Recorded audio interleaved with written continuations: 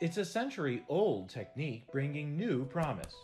It's called convalescent plasma, and the question doctors have is this: can antibodies from people who've recovered from the virus be donated to others who are sick?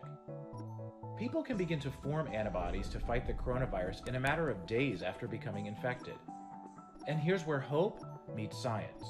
About 21 to 28 days after a person recovers, blood can be drawn to look for those coveted antibodies. Plasma is the yellow liquid part of the blood, and that's where the potentially life-saving COVID antibodies may be. The antibodies neutralize and attack, and recovery sets in once our immune system figures out how to conquer the virus.